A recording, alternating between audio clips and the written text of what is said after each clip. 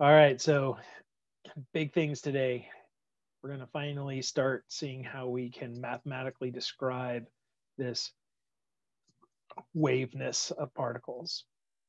Um, so this is kind of big because it's going to start explaining a lot that we see, and going forward, it's going to really help us better understand what's going on with like nuclear structure and all this kind of stuff. So um, kind of big, kind of exciting, and it's very mathy, which of course for someone like me, I dig that. I love seeing intersections.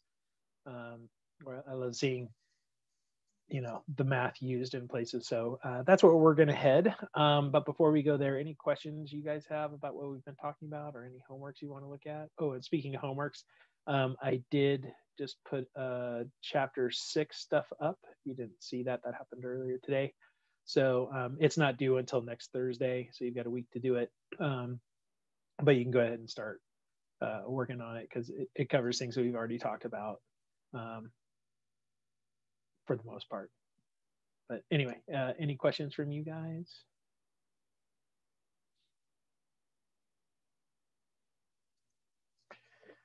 No, you just want to you want to see the punchline here. Yeah, I've been waiting so long. Yes. All right. Okay, so let me go to the whiteboard so I can write some stuff here and show you. So here's what we're going to do. Um, what we want is what's called a wave function. This is what we're going to want to create. And the wave function, we're going to use the Greek letter psi. Kind of looks like, uh, like a trident, Neptune's trident or something like that. But that's the psi, that's a capital psi. And we're going to be looking at a one-dimensional wave function. Obviously, you can do this in all three dimensions. So it would be x, y, z, and t. But because we're just starting off nice and easy, we're just going to go with one-dimensional wave function. Okay, so what exactly is this thing going to be? How do we represent the waveness of um, a particle? All right, well, let's go back to that idea of the double slit experiment for electrons, right? And just like with light, we saw that when we projected this onto a screen, or we looked at where the electrons hit the target, we definitely got something that looked like what we saw with light, which was a interference pattern. That's supposed to be symmetric, but we'll call it good. And basically, the way we have to think about this, we're going to try to create the wave function for one electron, right? Because as the electron gets shot here and comes this way and it goes through one of the slits, it's going to show up somewhere on the screen. But the thing is, we don't know exactly where it's going to show up, right? Any one of those electrons is going to show up in one of, well, I mean, basically, maybe not an infinite number of spots, because there's going to be some limit as far as the angle, but there's going to be a whole bunch of different possible locations where it comes, right? Like this, it could come pretty much and just go straight through, but it also might get deflected over to here or to there or whatever. But basically, we don't know exactly where it's going. We'll know where it ended up when we finally see it hit the target, and we read where it got located. But for any one of them coming, we're not really sure, right? So that means that this wave function, it basically has to be something about probability. Okay, it's going to be a function that gives probability.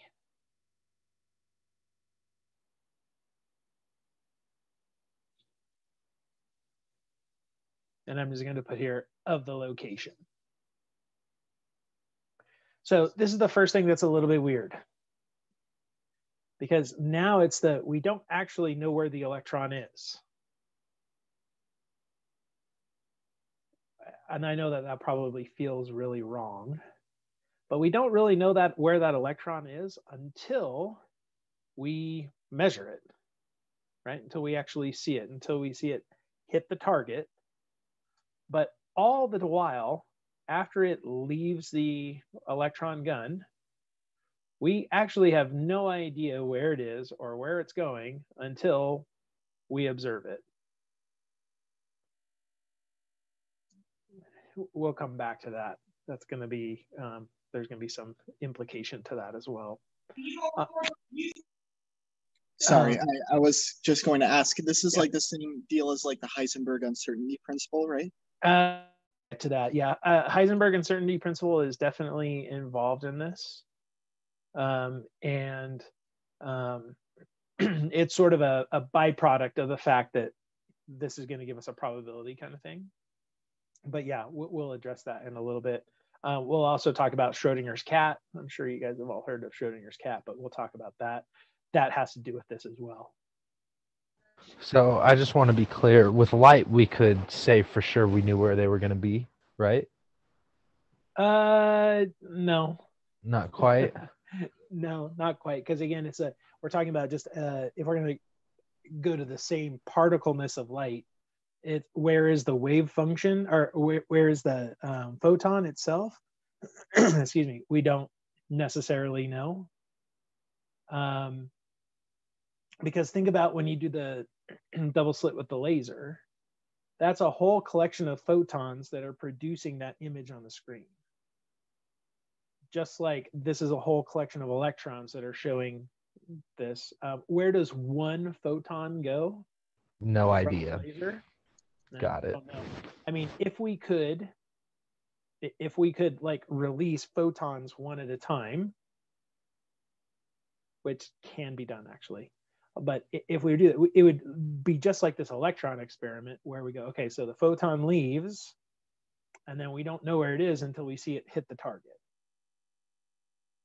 Right. So it's actually the same for light. And we'll see, like I told you, we're going to look at how this wave function can actually create photons, or we can see that like a particle coming from the wave. But really, this wave function is just something that's giving us likelihood of the location of an object.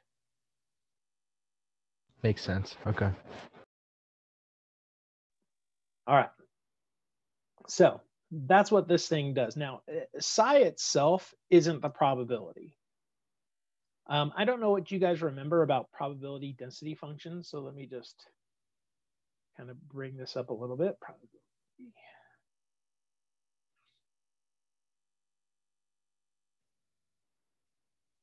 So there's going to be a PDF, right? Different than the file PDF. But probability density functions, I'm actually just going to ask you guys, what do you remember about probability density functions? It's an integral. Okay, we use integrals to calculate the probabilities. Yep, so you take your probability density function and you integrate. That will get you your probabilities. This might be a specific probability density function, but they're equal to 1.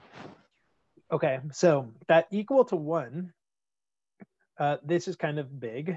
Well, so first things first, probability density functions are always greater than 0.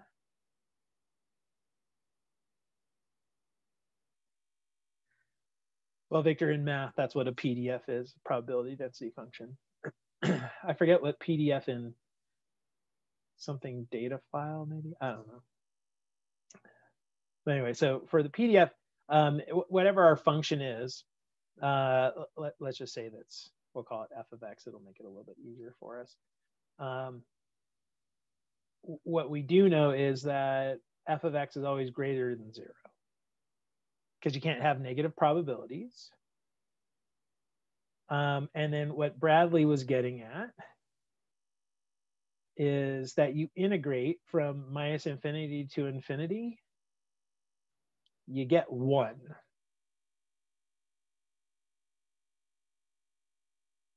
Cool, thanks, Ralph. Portable document file. Good deal. All right, so think about what this is saying, probability density function. When you want to calculate the probability between two events, it's the integral from, or two places, times, whatever. It's integral from A to B of that f of x. And so if we write minus infinity to infinity, we're basically saying that's the total probability of all possible outcomes. And we know from probabilities, that means that it has to equal 100%, right? There's a 100% likelihood that one of the events occurs. So that's what, when Bradley said, equals 1, and it's not specific. That's always to any probability density function. All right, there's another thing that we need to make sure, that f of x needs to be continuous.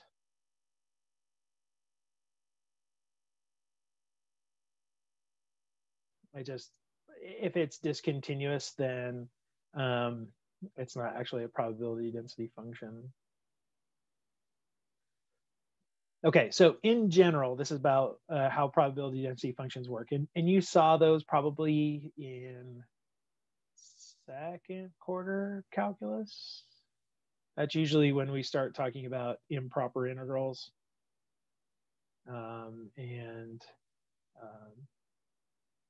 That's usually one of the examples we use. All right, well, anyway, so this is what we're going for. Now, this is going to actually help us with this construction of psi. We're going to kind of use this to help us find that. But we can't use just plain old psi, because I want you to think about like the most basic function you've ever thought of to describe a wave. Like if I just said, give me a function that describes a wave, what function would you use? Cosine. Okay, cool. I can tell that Bradley came through my class, because most people would say sine, but as I've told you, cosine is far superior. All right, so you're going to go with the, well, if I'm going to describe something as a wave, we're going to do some sort of a cosine of, right, whatever it's going to be in here. The fact that it's got two variables is a bit of an issue, but we could do like a kx minus, expand my window, kx minus omega t. So you may recall seeing things like this, but you could put a sign or whatever. But think about the issue with this in terms of trying to make this, use this in a probability density function, is that this is not always positive. It's sometimes positive, it's sometimes negative. We never really, it varies. Okay, so in terms of what do we do then to make it so that it's never negative, we have a couple of options. One is absolute values, and the other is squaring. And what physicists decided on is the squaring. So we're going to create this psi, and we're going to find out later that it's not always cosine, by the way, or sine. You can have other things that make that. But psi is going to be such that when we integrate from minus infinity to infinity of psi squared, we're going to get 1. Now, when I did this, I just made it so that it's time independent, so that there's no t here. Otherwise, I would actually have to do well, let me just go ahead and do it. It would be a double integral. Again, pick your favorite order, dt, dx, dx, dt. But if we double in, if we integrate over the entire plane, we're going to get 1. So that's really how we're going to have to construct psi. Not that psi itself is the probability, but psi squared gives us the probability. Okay, so the goal is going to be find this psi, find this wave function, for a particle, knowing that psi is going to have to be continuous. It turns out its derivative also needs to be continuous, and we need it such that the integral of the square gets us 1. All right, now we are going to simplify this even further, and we're going to go with time independent. So this is the time independent case. So what this means is no t. We're going to make life a little bit easier, and we're just going to go, well, we're going to look at this where it's time independent. Basically, this is the take a picture right now at this instant of time. What's the probability of the location at this moment in time? So we're just going to do that. So if we go time independent, that means now it's just going to be psi of x, which means we're going to be able to do single integrals.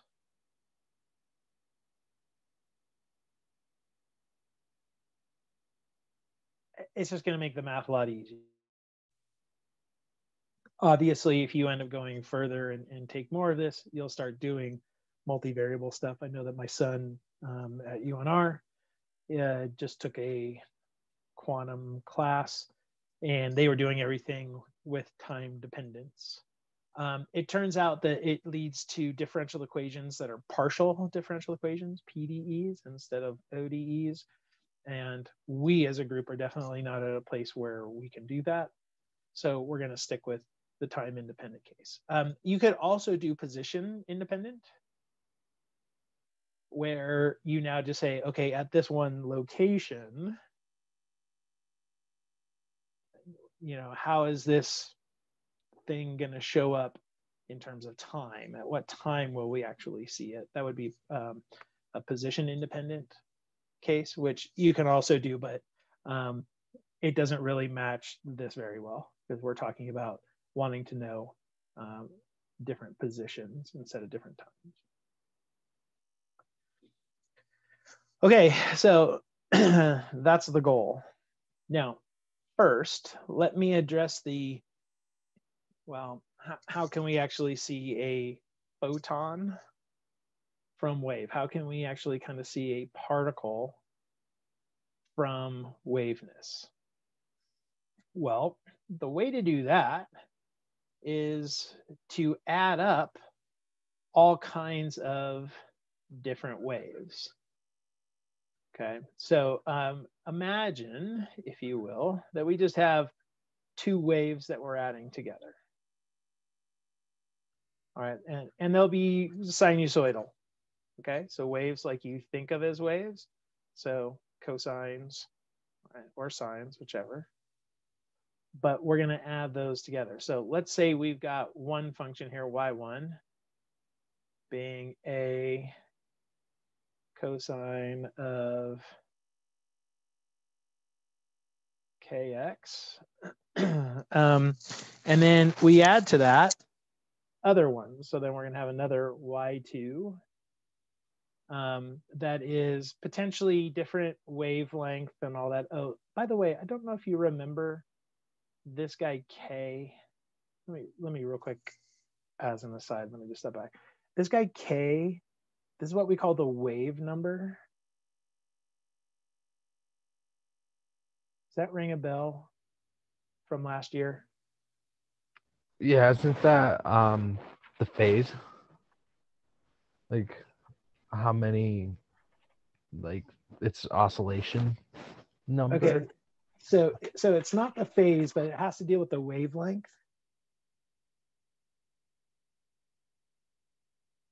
The phase is if we add or subtract something off of this. It was 2 pi over wavelength, right? Yeah, that is correct. The K was 2 pi over lambda. So it's related to the wavelength. it's basically, think about period, how you define period and all that, from just back in the days of trig, right? This is due to that same relationship, except it's not a period because it's not a time, but it's a wavelength. Okay, so anyway, I just wanted to bring that back because, excuse me, we're going to see that again. All right, so you have one of those guys, a certain amplitude, a certain wave number, but I'm just going to say that this is a wave number K1, right? And then we add to it another one of these things. We'll go with the same amplitude just to make life easy, but we'll get a different wave number. When you add those together, and we kind of saw this with the idea of the beats. Remember when we were talking about beats in either last year in physics or just the other day in differential equation? When you add these things together, what you get is a wave that does this, where the amplitude here is given by another wave.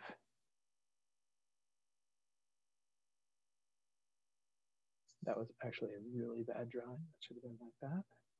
We'll just kind of double it up. All right, so you get something that looks like this if you add two. Well, if you add a third, a fourth, a fifth, a sixth, what ends up happening is that these little sort of wave packets get a little bit more defined. All right, so what we're going to do is we're going to add a bunch of them. And what you end up seeing is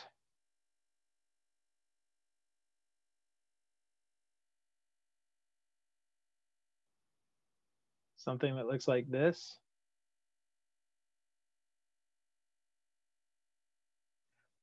And here are your photons. So this right here is a photon. A little bit later, there's another photon, and then a little bit later, there's yet another photon, and so on. So here's where those start showing up. It starts looking like, if we add enough of these, what we start seeing are it looks like mostly like nothing. There's very little amplitude change, and then all of a sudden we get real quick amplitude change, and it goes back to nothing. Real quick, back to nothing. And those are our parcels. Those are our parcels. So that's kind of how we can say that, yeah, we can actually get particles from waves, even with just a simple wave equation, a simple sine equation, sine or cosine.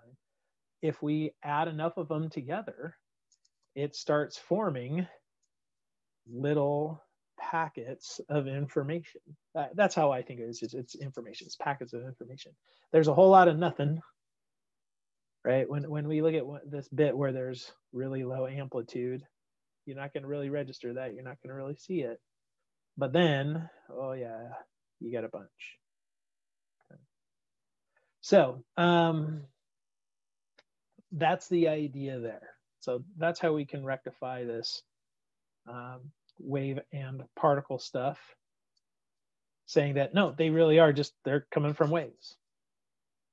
All right, so particles aren't different than waves. They're just the sum of a ton of waves together are what are forming these photons, these particles. All right, so there you go. So now the goal is going to be, let's find these psi's. Let's actually find the equations that we're going to use to describe the particles, but as waves. All right, so what that introduces now is what's called Schrodinger's equations. So let's just erase this real quick.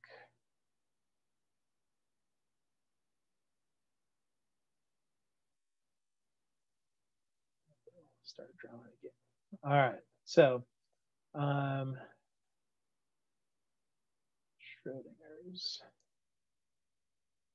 equation.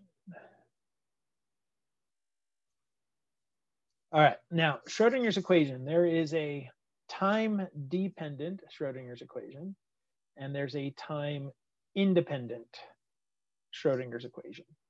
And like I said, we're going to look at the time-independent version. Why was that again? To make the math easier. Got it. So this is going to be the, if we just say at one instant of time, like if we're just looking right now, what's the probability that the particles that make up this pen are wherever they happen to be? That's what this wave function is going to do for us. I'll show you, after I write the time independent, I'll show you the time dependent one, and you'll see why we don't want to deal with it. Now, I'm going to give it to you. We're not going to actually prove where it comes from. I'm going to give you a bit of a where Schrodinger got led to this. All right, but for this level of class, it's going to be a bit much to show you where it comes from. But it looks something like this. And I'll tell you what all these things are in just one second.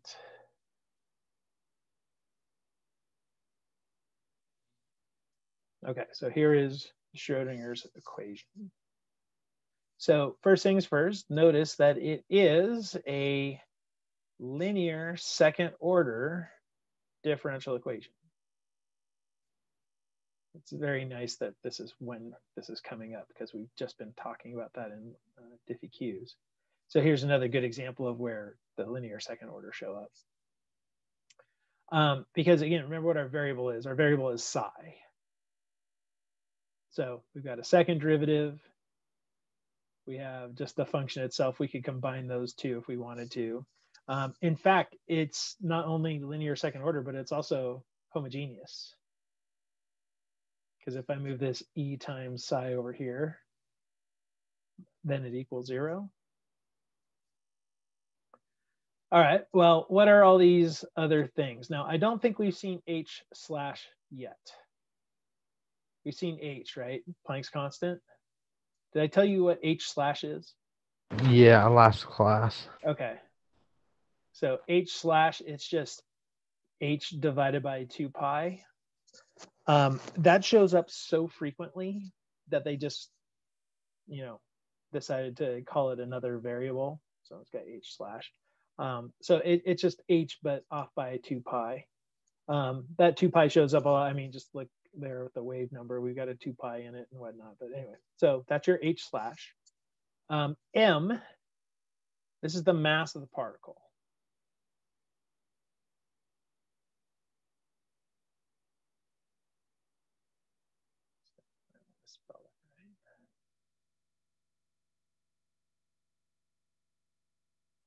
All right, so that's just the mass of the particle. Obviously, that's our second derivative. Now, the U, this is the potential energy.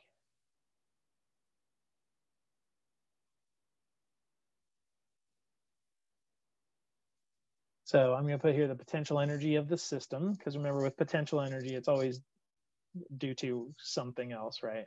Gravity, electricity, whatever it happens to be. But if there's some potential energy, that's going to be U. And then E is the total energy.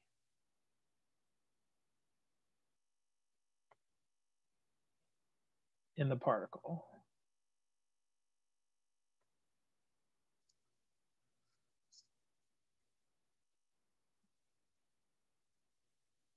All right, so. Would you use E equals MC squared to find that? Potentially. Okay. You would use E equals MC squared if it was at rest. right? Because E equals mc squared is the rest energy of a particle. But if it's in motion, then we'd have to, you know, add other energy into that. But sometimes, yeah, sometimes that's mc squared. Usually not, though. Okay, so there you go. There's Schrodinger's equation. So now when it comes time for us to solve this, obviously we're just going to need to plug in all our various things.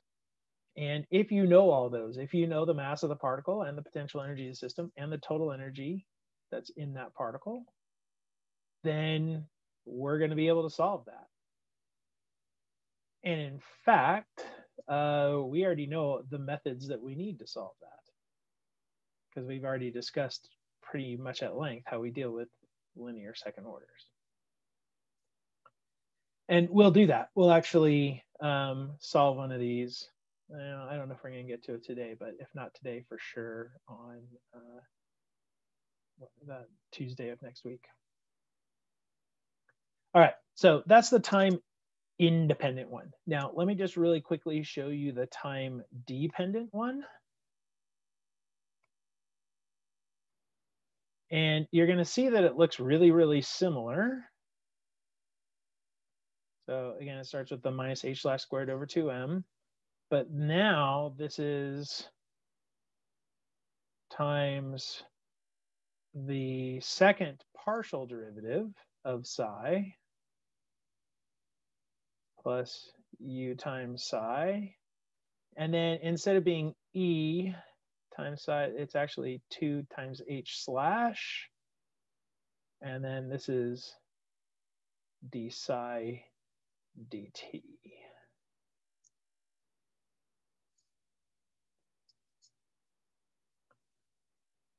So in terms of structure, it looks pretty much the same, right?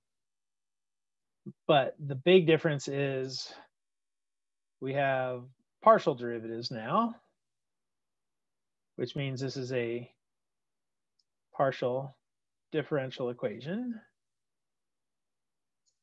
And so we haven't talked at all about the techniques of solving that.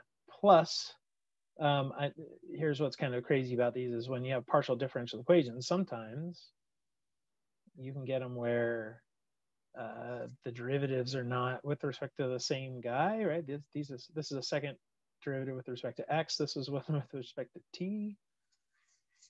Yeah. So the math on this is considerably more difficult, and you guys aren't ready for that. So that's why we're just going to look at the time independent. But if you take the time dependent and you make it where it's time independent, it changes to this one in black. All right, so that's what we're going to go with. We're going to try to solve one of these. All right. So let's actually start with kind of the most simple possible scenario here. And we're just going to look at what about we have a particle that's what we call a free particle. Free particle means there's no potential energy. There's nothing else that's affecting it, so we don't have to worry about any kind of potential energy. We're just going to get the energy itself. All right, so let's see what happens when we do that. Okay, so we're going to look at a free particle.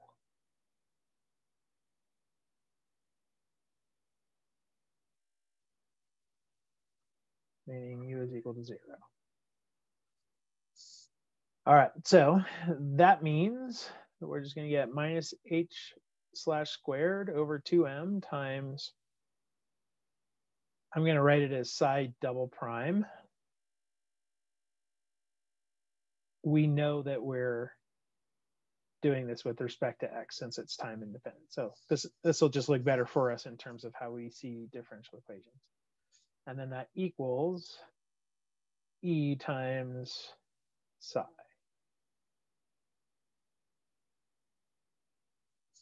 All right, so let's move that E over. So we get minus H slash squared over 2M psi squared minus E times psi equals 0 prime.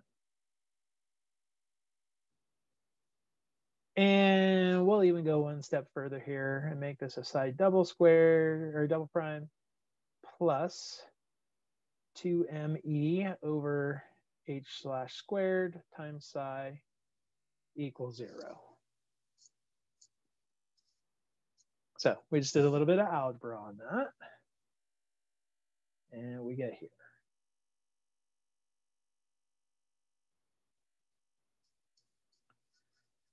All right, so let's think about solving this as a differential equation.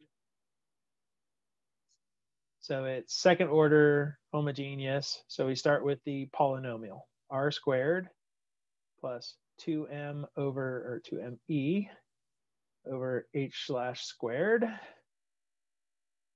equals 0. Okay, well, we can solve that far if we move this over and then take a square root. So we're going to get the square root of 2me over h slash times I. And we'll put the plus or minus. So there's the I because it's negative. All right, well, what does that tell you the solutions look like? Sines and cosines. Wait, what? Sines and cosines? You mean like a wave? I mean, yeah, right. This immediately lends us to, again, if we call this guy the omega, right? That gives us a solution that looks like psi equals C1 cosine of square root of 2me over h slash, oh, not t, x in this case, plus C2 sine of the square root of 2me over h slash x. All right, so clearly we see why Schrodinger's equation is going to work. It's going to do what we want it to do. But this is one of those like, yeah, hey, look, we solved Schrodinger's equation. We got sines and cosines. Well, it kind of went the other way. They started with the idea of let's make it sines and cosines. What is this equation going to have to look like? And that's where it kind of got derived. In terms of the whole like U bit and all that, this is basically like your potential energy, your energy formula. Remember how your energy is like kinetic plus potential? That's kind of what led to the driving of this. All right, now we can actually do a little bit of work with this and see what the energy actually has to equal if we use the wave number bit. So here's what I want to do. I want to show you how we can figure out what kind of energy we're going to get in one of these free particles, or what the possible energies are going to be. So I'm going to erase Schrodinger's equation for right now. If we need it again today, I don't know if we do, I'll bring it back up. But let's just clear out some space here. So let's take a look at this energy real quick. So we've got the square root of 2me over h slash. That's going to equal my wave number. Or that is my wave number, right? And the wave number, that's going to equal 2 pi over lambda.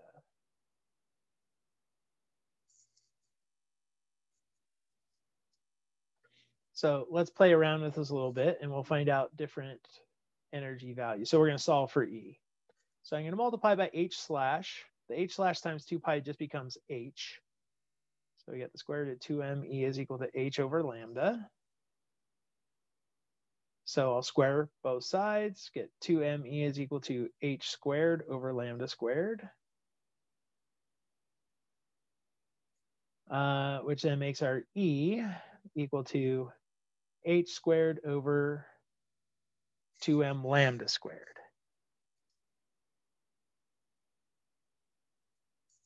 So when we set this up, the energies that we're going to be allowed are the energies that come from the wavelengths of the wave function for our particle. And these are not going to be continuous. They're going to be quantized, because you may remember last time when we were talking about energy, energy comes in packets. The good old E equals HF business. And so we're not going to get all possible wavelengths. There are only certain wavelengths that are going to be allowed, and they're going to come from this relationship right here. All right, so let's kind of quit beating around the bush here. Let's look at a specific case so that we can calculate some of these things and see what's going on. And so we're going to look at a particle, a free particle, that is somewhere in a specific region. We're not going to allow it to go anywhere from minus infinity to infinity. We're just going to look at a very discrete chunk. So imagine what we've got is a box, and this box is going to have length L. And so our wave is going to be trapped between 0 and L. But within there, it's completely free to be wherever it wants. So think about this is an electron, let's say, that maybe is being held in place by something, you know, we've created some sort of an electric field that's making it so that it's trapped between 0 and L, but it can be anywhere in there. It can go wherever it wants. So within that box, it's completely free. Outside of the box, can't go anywhere. All right, well, we've already done a lot of the legwork here, but now we can actually start targeting the different possible wavelengths. So let's think about waves that could fit in here. Now, what we're gonna need is, if we're gonna create our psi for our psi squared, so I'm gonna do that here in pink. Outside of the box, we have to get 0 for our psi. Okay, so the pink here is going to be our psi of x. Do you guys see why that has to be? Why does that have to be 0 outside of the box? Because we're not concerned with anything outside the box. The particle's in the box. Okay, yeah, basically the particle can never be outside the box, right? We already said it's trapped here between 0 and L. So if it's trapped in there, it means it's never on the outside, which means the probabilities outside has to be 0. And the only way you get 0 by squaring something is by squaring 0. Okay, so we know for sure it's got to do that. Now, we know psi can be negative. That's going to be totally fine here. It doesn't necessarily have to be positive because psi squared is positive. But we do know that psi has to be continuous, which means whatever our wave looks like in the box, it's got to return to 0 at 0 and L. So let me just give you a couple of examples of ones that would work. I'm not going to use cosine. Unfortunately here, I'm going to use sine because I want it just to start at 0. But for example, I could have that one, right? That would be a totally appropriate sine that's going to end up connecting in making everything look good. But it doesn't have to just be that. I mean, I could have,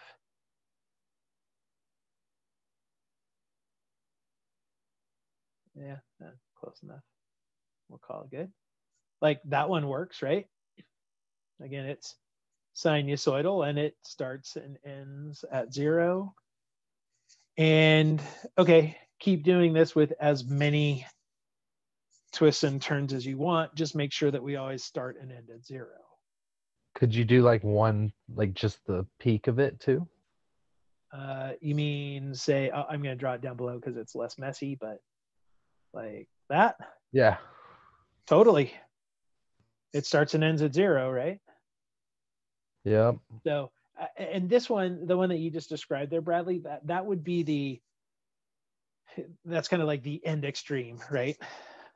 That's like, there can't be any other ones that are like longer wavelength than this.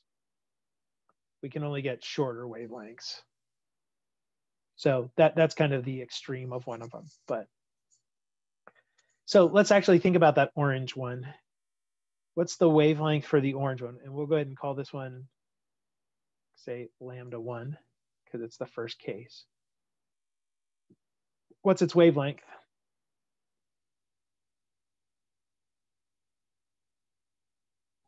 L. Let me help you out here. Think about if it extended, because usually that helps us see an entire wavelength. Where would we be right here? At 2L. Yeah, it's going to be 2 times L. So like that's the biggest possible wavelength we could get. Now, it so happens that the green one that I drew here is the next guy. It's going to be our second best case. And what's the wavelength there? Lambda over 4? Or would it be 2? No, think about it. If I start at 0 and I end at L, what's my wavelength? Just L. Yeah, it's just L. Okay, so that would be the next case. Let me erase this one that's got a whole bunch of garbage in there. Let me see if I can do that one properly for the next case. So the next case is going to be, we want 1 full wavelength and then another half. So that's going to look like 1 full wavelength and another half. Okay, I think I got it. Whew. Okay, so how about that one? What's its wavelength going to be?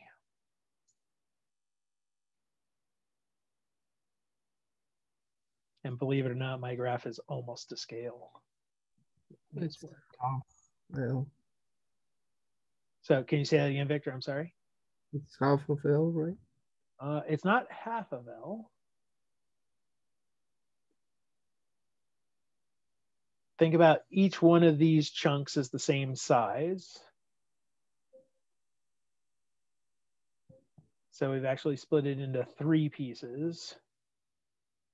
And there are 2 of them. So this one's actually 2L over 3. So that was a good guess, Jesus, but it's not quite 3/4. It's actually 2/3. If we did one more, I'll go ahead and do one more here. So we get 2 full cycles.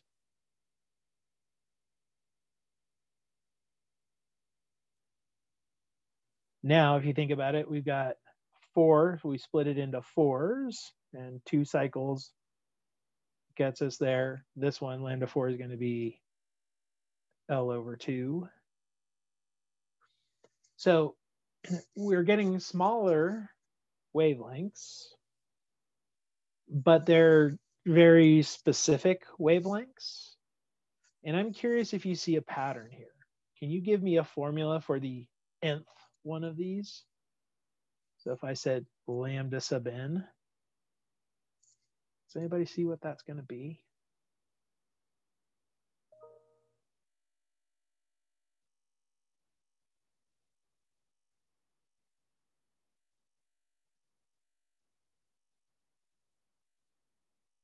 I'm thinking the next one might be 3/4. Okay, so 3/4. Well, just for lambda sub 5. But I'm Okay. thinking maybe it's going up by like the numerator up by 1, denominator up by 2, or decreasing by 1 maybe. All right. I like how you're thinking. Let me just write this in a slightly different way. And this L over 2. Let me write it in a slightly different way. Does that help you see the pattern?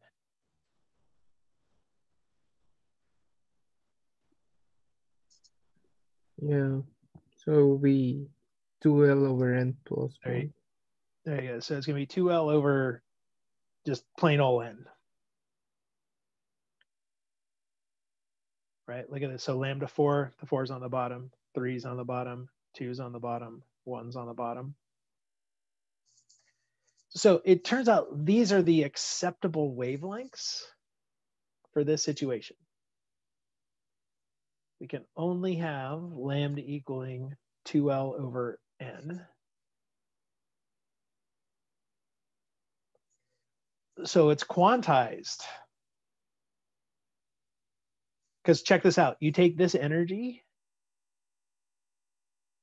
and you plug that in here. Well, we're going to get that this E is equal to h squared over 2m times 2L over N quantity squared, which we can just sort of move things around a little bit. And you get h squared over 8 ml squared times n squared. And let me put a little box around that, because here are our energies.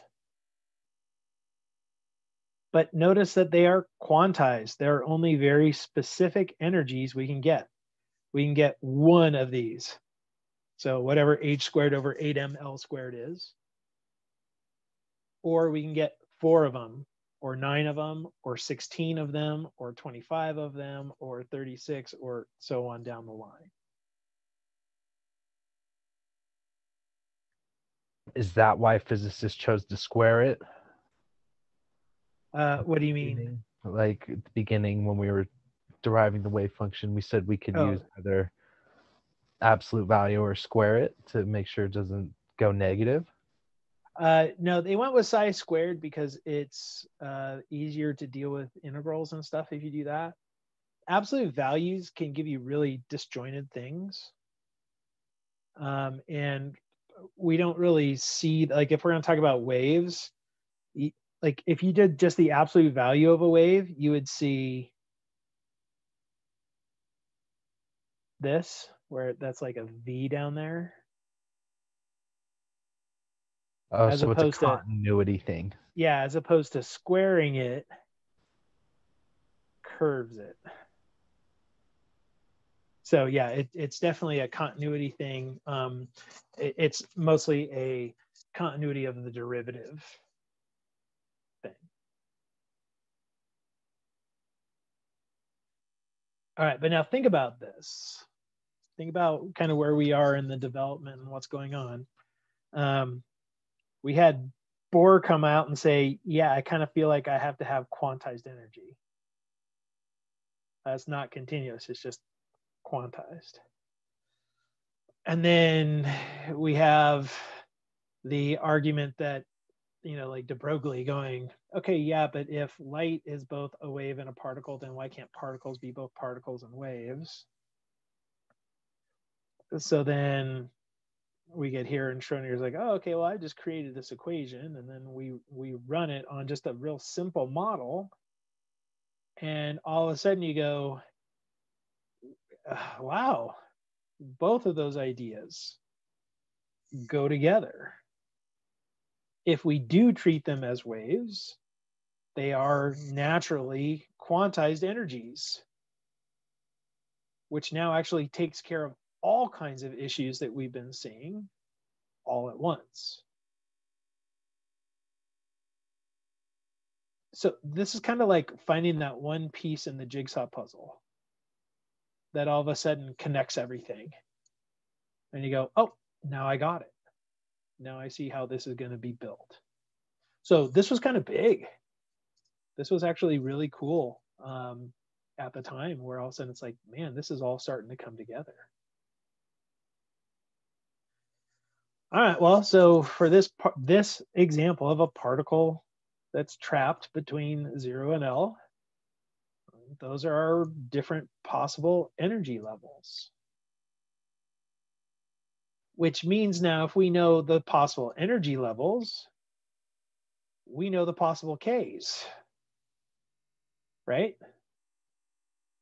Because we can backtrack, put this stuff back in, and solve for the K. So let's do that real quick. Let's come back up here. Remember where K was the square root of 2me over h slash? Well, let's see what that actually equals. So I'm actually going to jump back to this point right here. Whoops, how about on that side? All right, so we're gonna go there, and let's plug in our lambda, because this was our 2L over n, right? So we're gonna get the square root of 2me is equal to h over 2L over n. So let's just run that over there.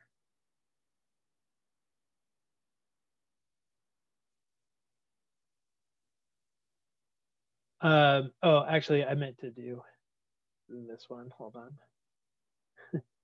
Oops. Check that. I wanted that guy. Erase that. Okay, so we got the square root of 2me over h slash is equal to our K. All right, well, so that energy, we put the stuff back in, you get the square root of 2m times h squared n squared over 8ml squared divided by h slash. All right, well, simplify this down a bit. M's go away.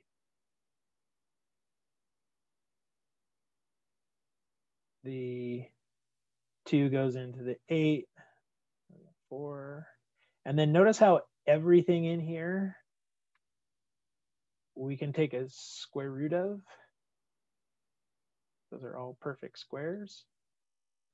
So we get hn over 2l h slash equals k. All right, well, h over h slash gives us 2 pi. The 2 pi divided by 2 gives us a pi. So we get k is equal to pi n over l. So those are the only possible wave numbers when we're in this situation with a free particle. So if we come back to our general solution here with the C1s and the C2s, I'm going to change all that stuff on the inside, just make it pi n over L, because it's going to make it way easier for us to try to like integrate and do whatever else. Okay, so let's clear this up, give ourselves a little bit more space.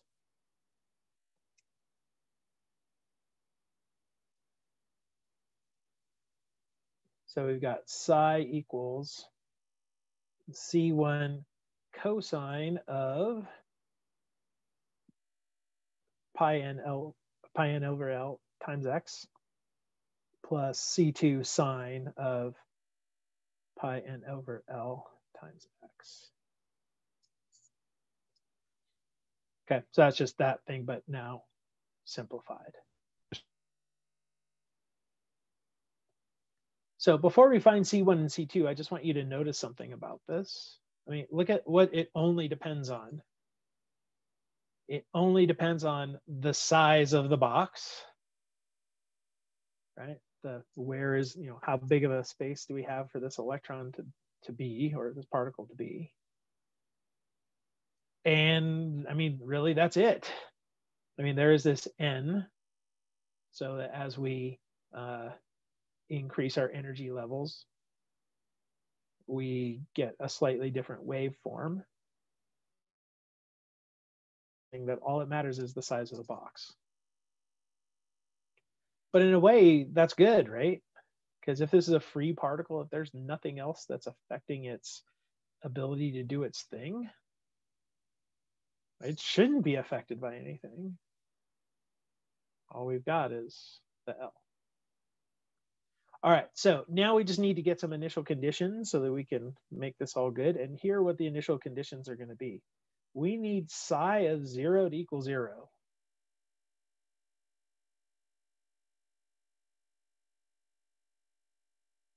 Because we need to be able to come in here at 0 and just get 0. Okay, well, if you plug 0 in, sine of 0 is 0, so that goes away. The cosine of 0 is 1, so we get psi equal, or 0 equals C1. So that leads to C1 equals 0.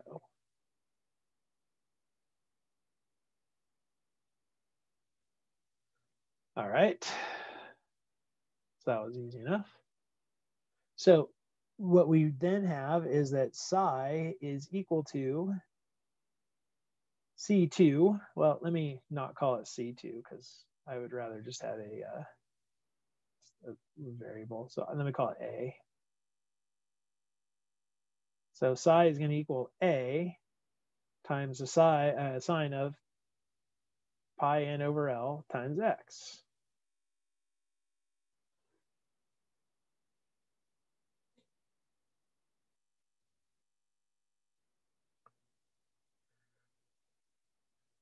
So it is sinusoidal, which is what we knew was going to happen. And it turns out it's just one sine.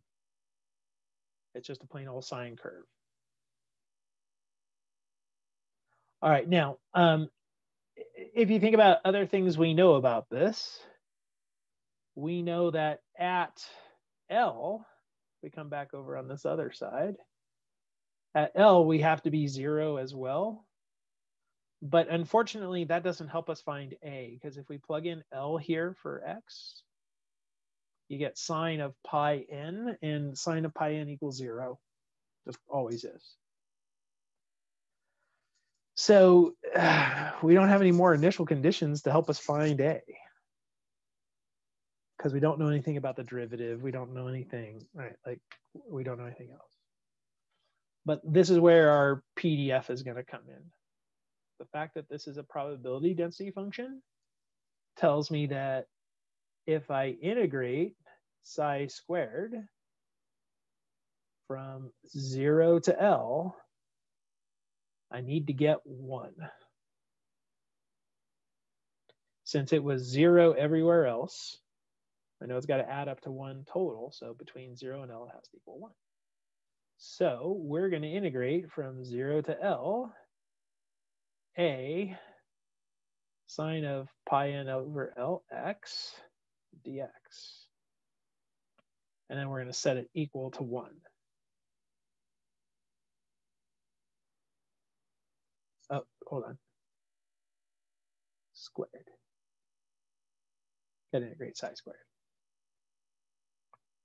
All right, so we're going to get a squared, because that a squared is a constant. We're going to pull that out front. And then when you integrate sine squared of pi n L over x from 0 to L, what you end up getting is L over 2. I will let you confirm that, but that equals L over 2. So we can actually really quickly solve this for A. We get A is equal to the square root of 2 over L.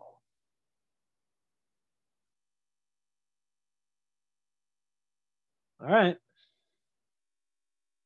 So we're there. we actually now have our wave function for this particle. Psi is equal to the square root of 2 over L times the sine of pi n over L times x.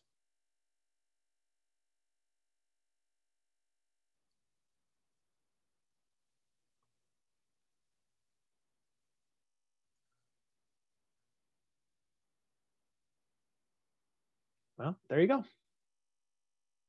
So we just used Schrodinger's equation to actually find the wave function for a particle. Now, this is actually the same wave function for any particle in this box, whether it's an electron, a baseball, the moon. Okay, it doesn't matter its size. As long as it's a free particle in this container, it's going to have this wave function. Well, one of the wave functions, right? Like technically, I'm gonna put a little sub n there because there's more than one it can take on.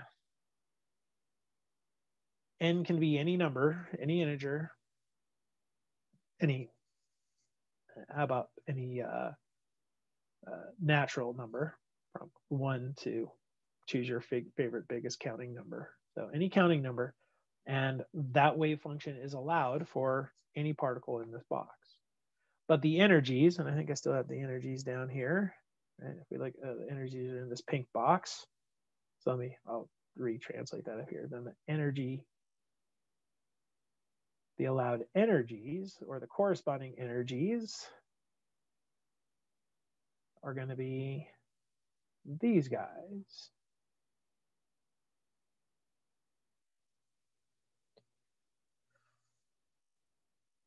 All right. Well, the other thing that happens here is if we increase n, we decrease the wavelength. Again, come back over here, right? It was 2L over n.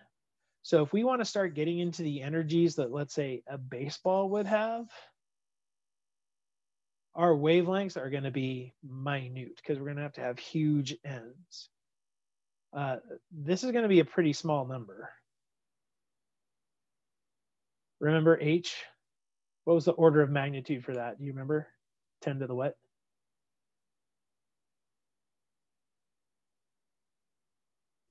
That's negative 32. So it's negative 34, but that's pretty close. So think about even if it was minus 32, it's still, so square that. Now we're on the order of 10 to the minus 68. And then you divide by the mass. Now, let's say we're talking about a baseball. In kilograms, that's going to be on the order of 10 to the minus 1. Okay, so we were at 10 to the minus 68. We divided by 10 to the minus 1, so now we're at 10 to the minus 67.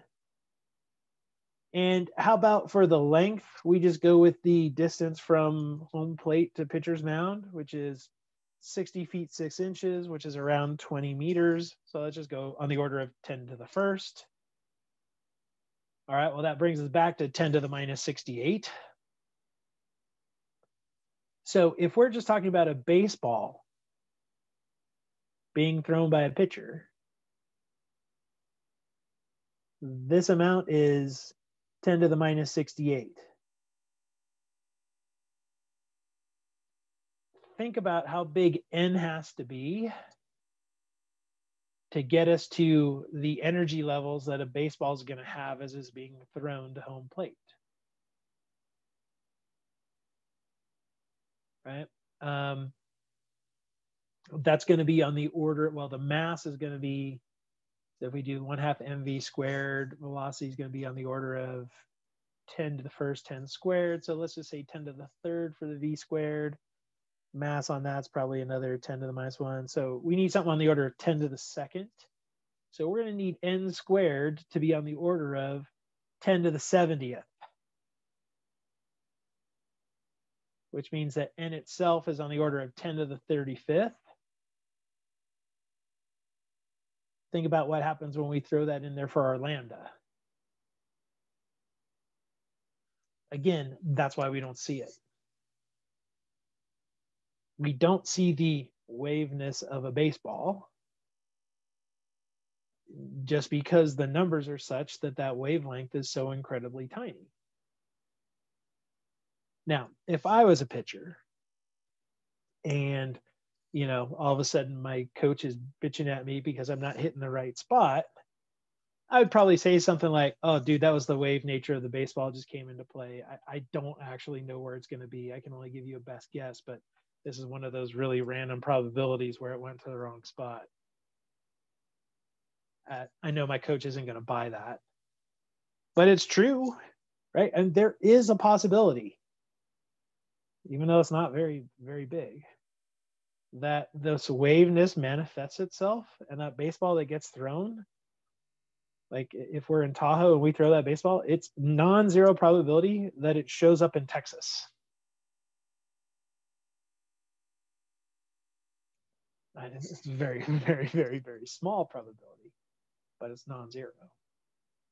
There's the possibility, there's the probability that an electron that's in your fingernail right now is on the moon.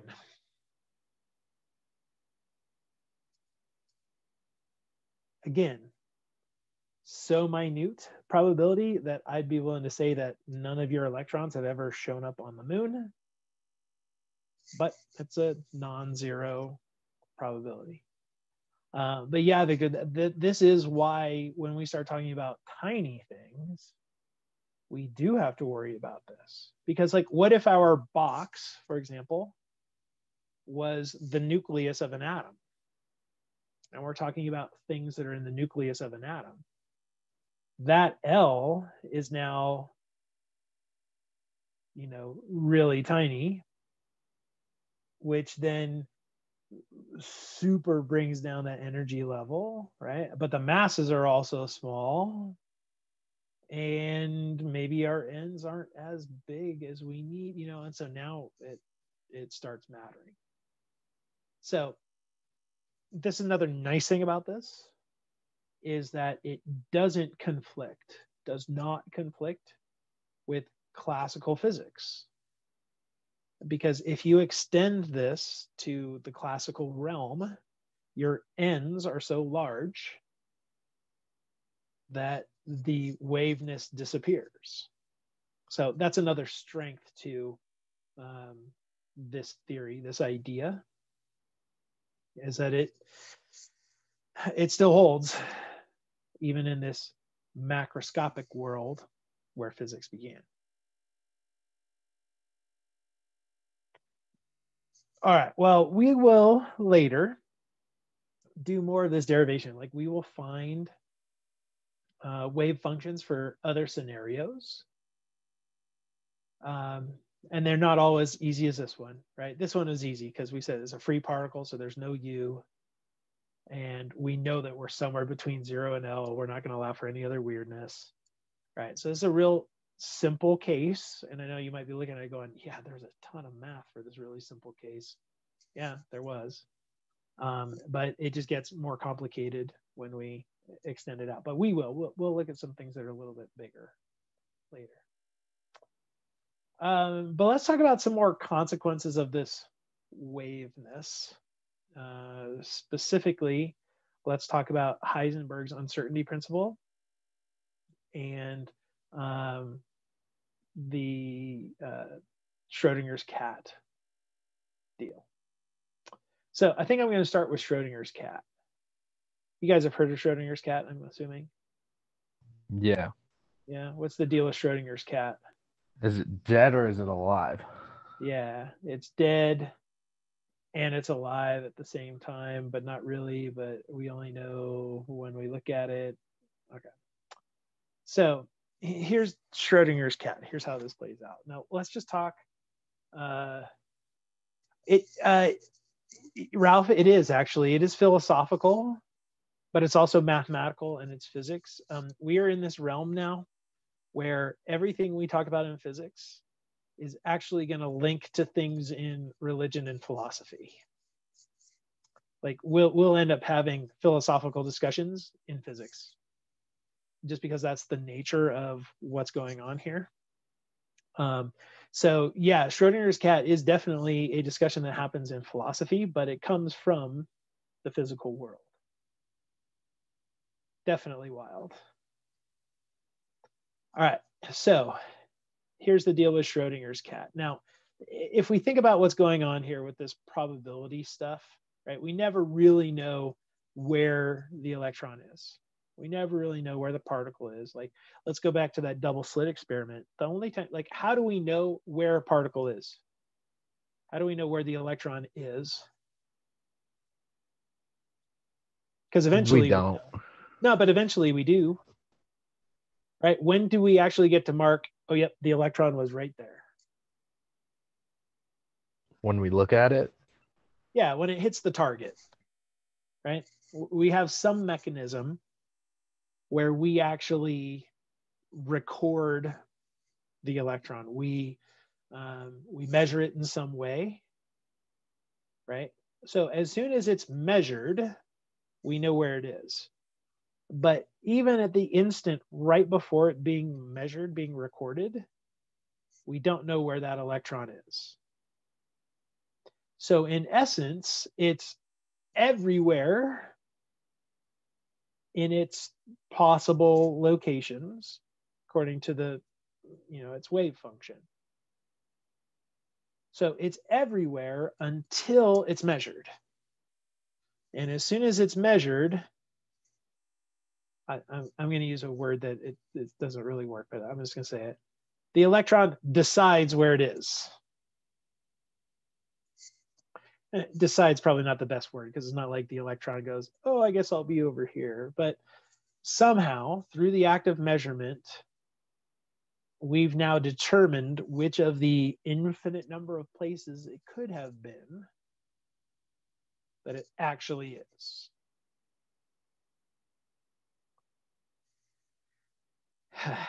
Okay, so with this whole wave function idea, we never really truly know about anything until it's measured. Until it's measured, it actually occupies all possibilities, all possible scenarios.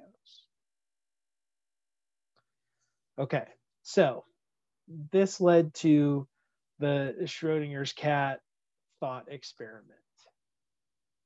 All right, so let's go take a look at him.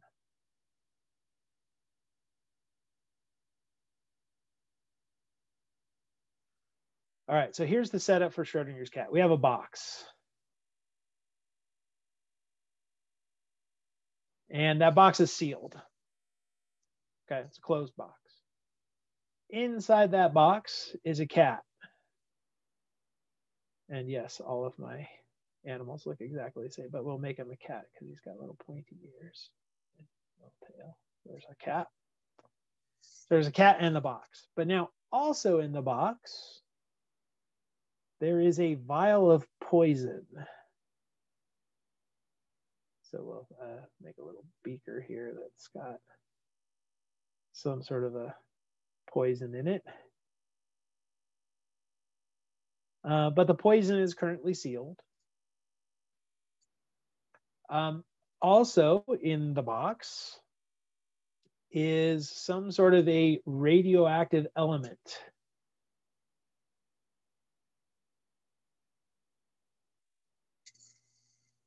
And this radioactive element has a, well, let's just say an alpha particle that could be released. Now, I know we haven't talked about radiation, the specific types of radiation like alpha, beta, gamma, and stuff like that. But when we get there, we'll get there. But here's the thing, that this particle, this alpha particle or this decay, it's kind of the same thing as this like particle in the box. All right. So this radioactive element, in terms of this idea with the wave function, is that we can think of this alpha particle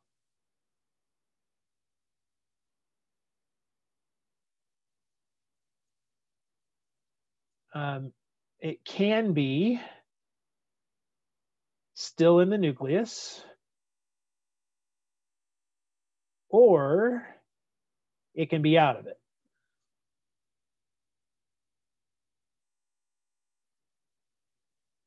Nucleus, Jesus.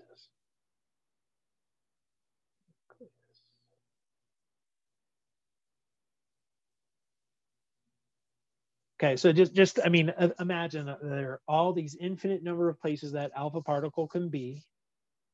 Some of the time it's in the nucleus, and some of the time it's outside of it. All right, so, but here's the deal with this. If it's outside, that means that decay happened. And this decay is going to trigger the release of poison.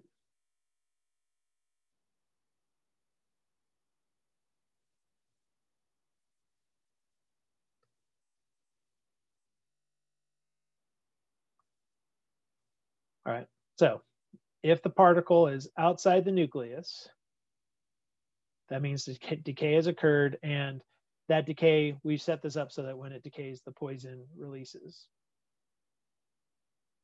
All right, if it's inside the nucleus, that means that decay has not happened. And the poison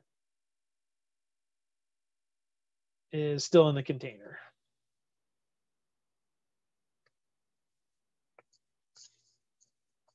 All right.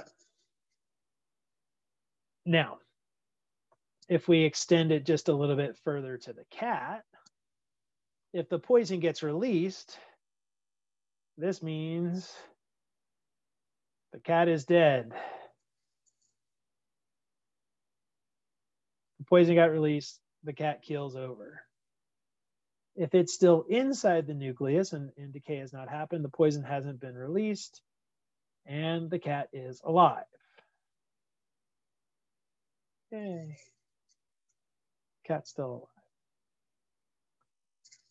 All right, so now let's just think about this. If we do not measure this box, right, whatever measure means, we'll talk about that in a second. But if we don't actually measure it, we know that this alpha particle is everywhere that it possibly can be. Right? It's not until we actually measure it that the alpha particle decides, am I still in the nucleus? Am I outside the nucleus? Okay. All right, so that means that both the alpha particle is actually both inside and outside of the nucleus because it's everywhere. Well, that means that the poison has been released, but also has not been released at the same time. Which means that the cat is dead and it's also alive. So, in the absence of some kind of a measurement on this, the cat is both alive and dead at the same time.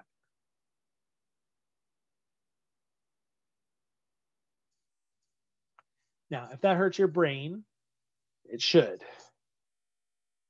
Because we don't think that way, right? Am I alive and dead at the same time? No, I'm alive. Right? So the cat is a zombie. I guess maybe, yeah. The undead are dead and alive at the same time in a way, right? Yeah, so I guess it should be Schrodinger's zombie cat.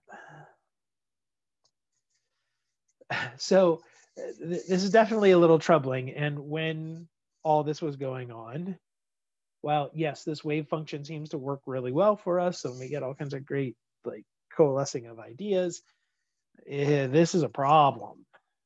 How can it be that the cat is alive and dead? And like as soon as you measure that box, so we open it up to look inside, we shake it to hear if we hear a cat go, rear, right? We put our hand on it to feel if it's warm from the cat's body heat or like, all right. Until we do that, the cat is actually alive and dead at the same time. I have a question for you. Oh, I welcome it. What if you put this cat in there and it's just, mowing and freaking out the entire time? Okay.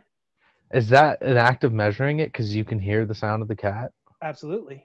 Oh, rough. Yeah. Right? Because Okay. that there is evidence, right, going on. Now, here's where, like, here's some of the things that I start thinking about this. Like, okay, even if we go to something's got to measure it, isn't the cat measuring it all the time? Yeah, right? Right? Because, like, I think about myself.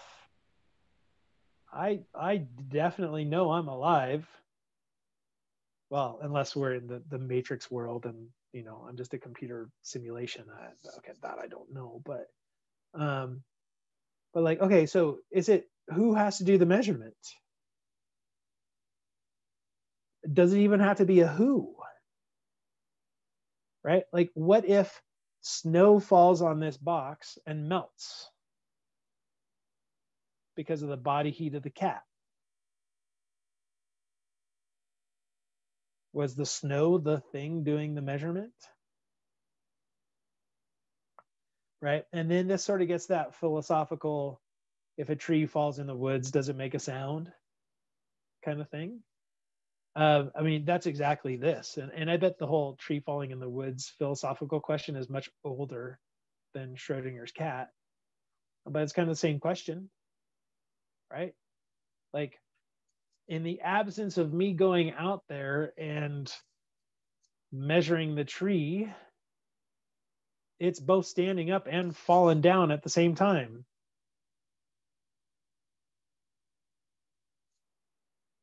Right? So what's funny about that, you remember how I asked you that? Because I had that same question asked to me in my psychology class. Yep. Well, I gave my answer. And the answer I gave was that it depends on how you define sound. Okay. Obviously, that's not what the teacher wanted. I did Of what course she not. wanted also, but that's not what she wanted to hear. And she replied to me saying, in psychology class, sound is perceived. Just remember that. I'm like, okay, fine. But that just makes me think of this even more. It's like, it just depends on how you want to define it. Yeah. How do we measure it? I don't know. It's up to you. Okay. So in that world, then if we're going to go to the philosophical, sound is perception or is perceived. Well, I mean, that's observation, right?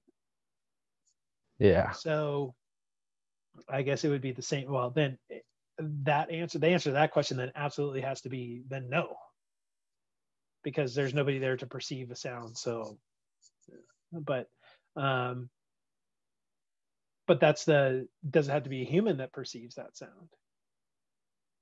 Because I guarantee you that birds out there are going to hear it, right? If a tree falls over, there are going to be critters out there that perceive the shock waves of the collapsing tree, right? But again, to get back to Schrodinger's cat, well, what is it that actually has to do the observation? And maybe what it really comes down to is that it's always being observed. There are always things that are making measurements of this. And so the time scales between observations are so tiny that it's alive and dead only during this teeny tiny time interval, which is virtually nothing. And so it's like, oh, at this measurement, it's alive. At this measurement, it's alive. And that infinitesimal time in between, it's not. I don't know. But yeah, you can just imagine that this didn't sit well. It still doesn't really sit well. But the fact that we never really know the state of these particles is a little troubling, right? Or, well, we only know if we make an observation. Well, anyway, that's Schrodinger's cat. So a horrible little consequence of the wave nature of particles. Anyway, so that will keep you up at night if you really think about it. But it's kind of a crazy idea that because we don't really know what happens with particles, it's possible to have this scenario where both events are actually happening at the same time. All right, well, that's Schrodinger's cat. Let's talk a little bit about Heisenberg and his uncertainty principle, because we've got that too. So this is another one that you've probably heard of. It's kind of famous.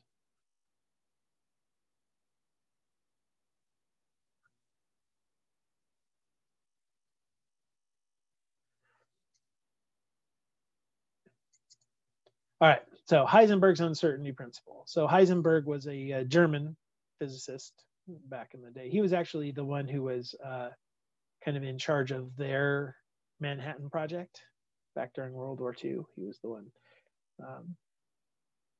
trying to develop nuclear technology for the Germans.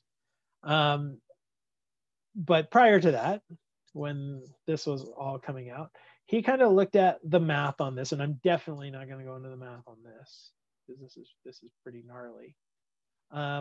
But started looking again at the, well, I want to look at, say, position and speed, velocity, and all that kind of stuff with these waves. Now, think about waves. We just have a wave, and we'll even take a wave that's a set of a whole bunch. So we get our photon. Okay, so there's our photon. Now imagine I want to know exactly where this photon is. That's kind of hard to do because just by the nature of this with waves, that photon has some size to it, right? So its size is such that I can't necessarily know exactly where it happens to be. Now, I can make it more defined by adding more waves. If I've got more information about the waves themselves, I can make that actually be a bit tighter of a clump. So I know its position a little bit better. But there's always going to be some sort of limitation on where that object happens to be. Well, there's also going to be a limitation on how fast it's moving. Because if you go back to the idea of the wave speed thing, and wave speeds are dependent upon the wave numbers and all that kind of stuff. Well, the wave number is going to be dependent by how many of these things that I put together. And the problem is they kind of fight each other, knowing the speed versus the position. You need to have different information. Like, think about this. Let's get away from waves and let's just go to, again, throwing a baseball. If I throw a baseball and I want to know exactly where it is, think about what I need to do. I need to basically take a picture of it, right? I take a picture with my phone and I'm going to know, okay, well, it's roughly here. So what I really have to do is I have to decrease the time period for me to have a good idea of where the baseball is. Because if the time period is large, over that time period, it started over on one side and then moved its way to the other, and it traveled over a large period or a large distance.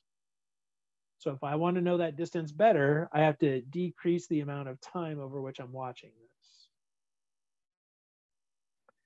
Okay, now suppose I want to know how fast it's going. If what I had was just a picture of the baseball in flight, I would have no way of knowing how fast it was moving. Right? I mean, just think about it. You see a picture of an airplane. How fast was the airplane flying? No clue. No freaking clue whatsoever. But I have a pretty good idea of where it is, right? From that picture. And go, oh, look, it's right above the Arc de Triomphe in Paris or something, right? So I know a pretty good idea of where it is, but I have no idea how fast it's going. So to know how fast it's going, I need that sequence of pictures. I need to have a bigger time period so that I can see how fast it's moving across. Well, if I have a bigger time period, then I know less where it actually is. So those two ideas of knowing how fast something's going and where it is are competing. They're competitive. The better you know something's location, the less certain you're going to be about its speed, and vice versa. All right, so Heisenberg did the math, and he did the math using the wave function stuff, and he came up with his uncertainty principle, which says this. Okay, so delta x and delta p, we're going to multiply these two things together, and what they are, delta x, this is the uncertainty in position.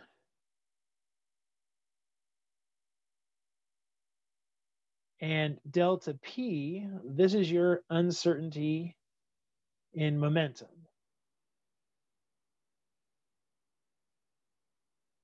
So I know I was talking speed, but speed and momentum are really equivalent if you think about it, because the mass isn't going to be variable. We're going to assume the mass isn't variable on something. But if this whole wave thing is true, the product of these is always going to be at least h slash. At least. Now, this has nothing to do with the precision of our equipment. It's not, hey, you know what? Maybe eventually our technology is going to get good enough that we can see this better. Like, this has nothing to do with the technology. This has everything to do with the fact that particles are waves, that there's this wave nature. All right, so we never really know exactly where anything is. Now, to help you kind of even like buy that a little bit better, because I know that you guys have seen the math and everything. So let's just think about this like from that probability density function idea.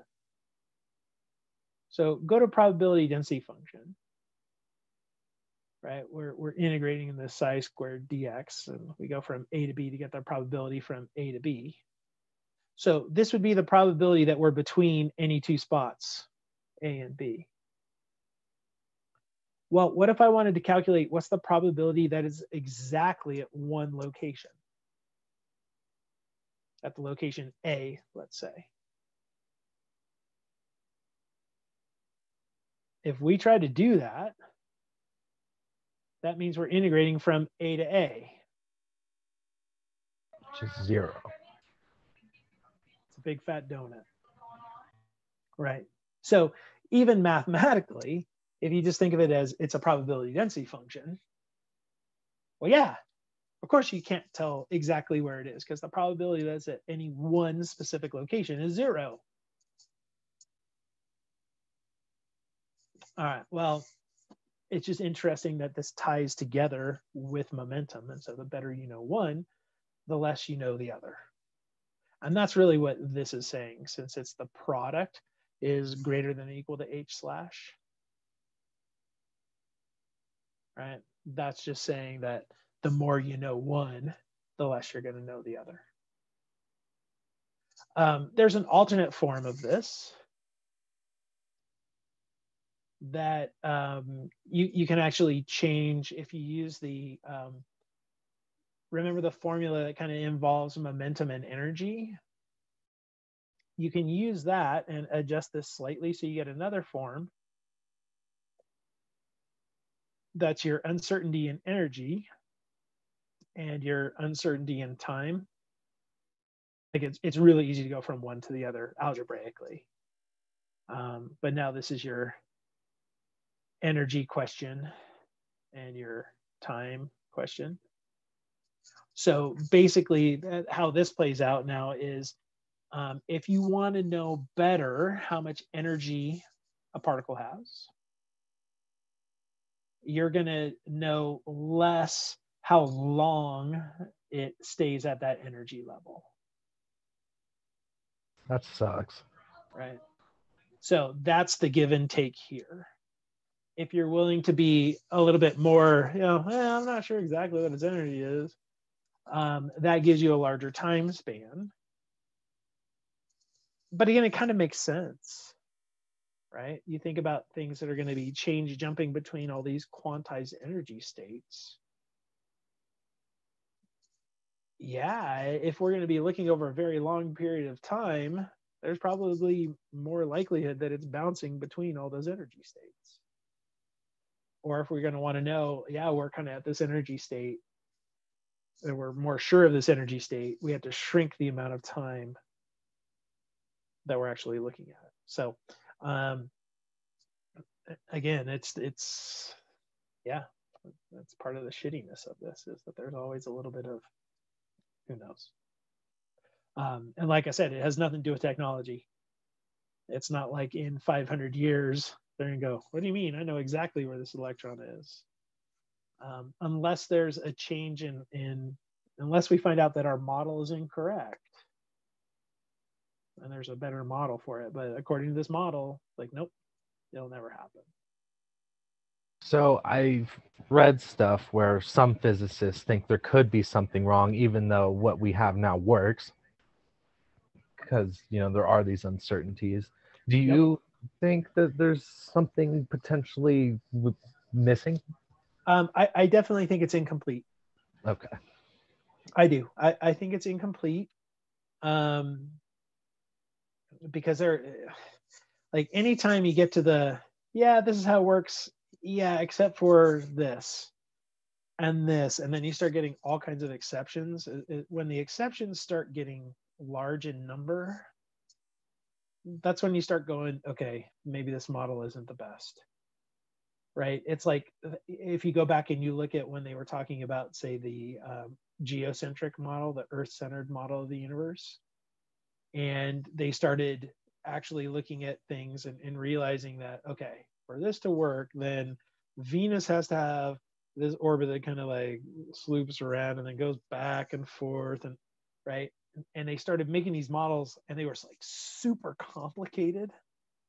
You start going, okay, no, like the universe is complex, no doubt about it. But really, it's like the universe wants things to be easy. It really does. If you learn nothing else from science classes in your study of science, it's that everything in the universe is all about minimalization, right? So the universe isn't all about having really complicated, wild stuff. So when we have to start describing it in really complicated, wild ways, to me, that makes me start thinking, okay, something's not quite right. So I am quite certain that there will be another revolution in physics. Someone is going to get that glimpse that, you know, be able to see something that nobody else has seen, come up with an idea, and it will be fought for sure. There will be people who will be like, no, this is crazy. But and I'm convinced that the same kind of history is going to happen, where people go, okay, initially they'll say it's crazy, then they'll really start looking at it, and then they'll start going, oh wow, it actually does explain all this other stuff. And then that next group of physicists is going to be looking at that and playing around with it and refining it. And it will better describe what's going on. And then it will probably happen again. And it will probably happen again. But I mean, who knows? Maybe we will get lucky and there is a grand unifying theory. Like, I don't know if you know about this, but Einstein, that's what Einstein was looking for. He wanted like the theory that explained everything. Well, we're still waiting for that. But I think we got to explore space to figure that one out. I think that would help. We are definitely limited in that our observation, like where we observe, is pretty small. And yeah, we do know a lot about things that are far away because of our ability to kind of reverse engineer, right? But at the same time, anywhere you see, when you go out and you look at the stars, the visible universe is a very small part of the universe. You know, so I'm with you, Bradley. I'm all about more information. The more information we can get, the better. And whether that information is coming, you know, from an earthbound lab or, you know, probes that we're sending out into the far reaches of the universe or whatever, yeah, man, I'm all about it. More information is better when it comes to science, no doubt. All right, so there's Heisenberg's uncertainty principle, and I was about to ask if there are any questions, and I'm not going to ask that because there are so many questions that even I don't, you know, truly like. It's a little unsettling. What I have going for me is I trust the math, and the math says it must be so. Anyway. All right, well, I'm excited here because now I get to share with you one of my favorite jokes. I'm going to go big screen. So. All right, so Heisenberg, Schrodinger, and Ohm are out driving around in a car. And, you know, they're having a grand old time, hanging out, talking physics, and all of a sudden get pulled over by the cops. So the cop goes up to the door, and, you know, Heisenberg's driving and says, hey, do you know how fast you were going? He goes, no. You were going 95 miles an hour. Shit, where am I? So the cop's like, wait a minute, these guys are weird. I want to look in your trunk. Pop the trunk. So he pops the trunk, goes to the back, opens it up, all of a sudden yells out,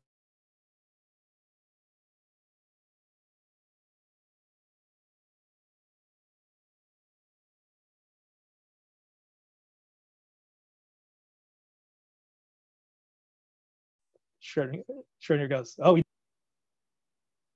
no.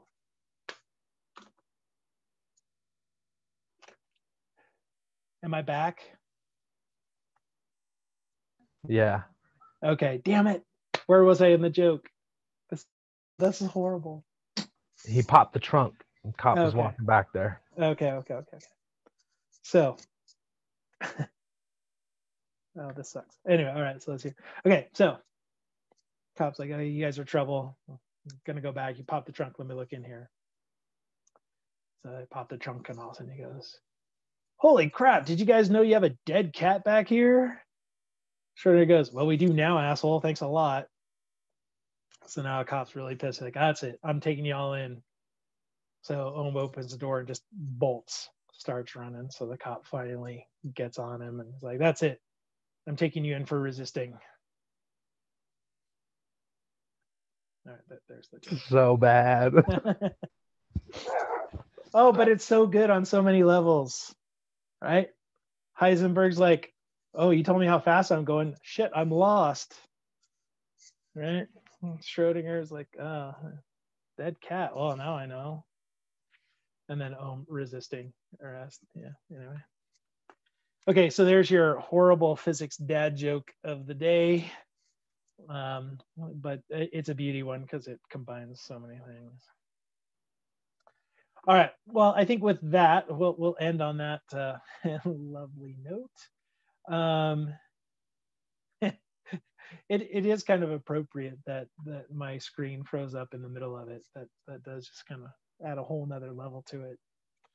So, all right. So with that, we'll go ahead and call it a day. Again, just to let you know, there is homework from chapter 6. I'll be putting chapter 7 stuff up probably over the weekend, just so that you've got that.